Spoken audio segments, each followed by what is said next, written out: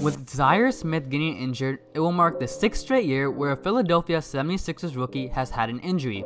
5 out of the last 6 rookies have had major injuries, with the only one not having a serious injury being Jahlil Okafor.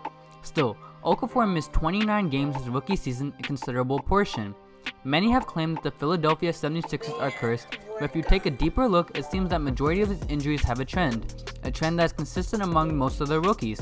Let's take a deeper look into this trend and why all the Philadelphia 76ers rookies keep getting hurt.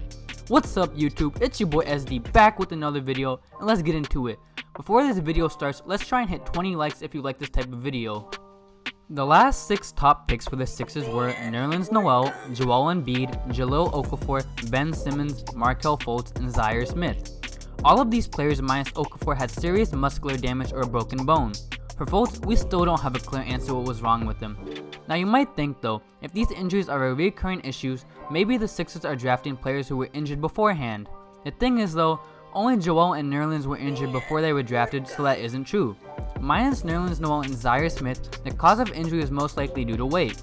If you weigh too much, you'll put too much stress on your joints or bones, making you more prone to getting hurt. If you take a deeper look, Jahlil had sore knees, Joel and Ben had fractures, and Markelle, we still have no idea what's wrong with him once again. There were reports during the draft that Joel weighed around 300 pounds. To put this in your mind, DeAndre Jordan and Andre Drummond weighed 265 pounds and 280 pounds respectively. That is heavy for a player being 300 pounds.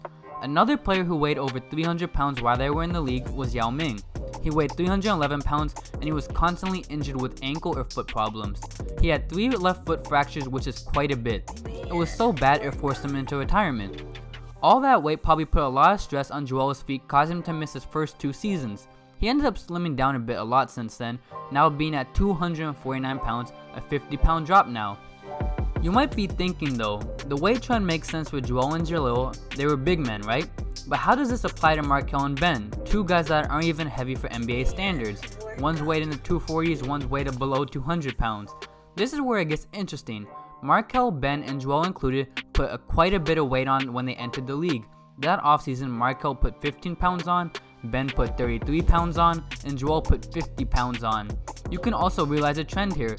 Joel missed the most time putting the most weight on, then Ben missed the second most time, and Markelle missed the least amount of time coming back his rookie year. The more the weight these guys gained, the more time they missed. Even though they put a lot of strength on their body, which is beneficial in other ways, their bodies aren't used to this type of weight and stress on it. All these games came right before the draft in the same summer they got hurt. Their bodies weren't acclimated to survive this type of stress, and as a result during workouts and games their bodies gave out. And ultimately now they have fractures and we don't know what's up with Fultz. Zaire Smith and Noel were different cases though. Noel was a poor draft selection with a torn ACL entering the draft, so the team took a huge risk on him and missed out. A torn ACL is usually a major injury and probably took away Noel's athleticism. Zaire on the other hand had just been diagnosed with a fractured foot and he did not put much weight on this summer. His injury might be due to his shoes. He signed with Puma and is wearing their gear. Puma hasn't made basketball shoes since the 20th century. Their shoes haven't been released yet, but it's not off to say they lack experience in this field, and as a result their product is below average. In sports like basketball with heavy running, such as track, runners have to wear quality shoes or they sustain stress fracture because of all the pounding they put on their legs while running. For Zaire, he may have suffered the fracture as a result of playing a lot of basketball on the poor shoes. In conclusion, the most common factor and trend of the Sixers injuries is huge weight gains and players weighing too much. Hopefully the curse breaks for Sixers fans, or otherwise rookies will be afraid to be drafted there. Thanks for watching, hit the like button, subscribe, hit the bell to get a notification for when I post, and go check out my last video. I'm out. Man, work 'em.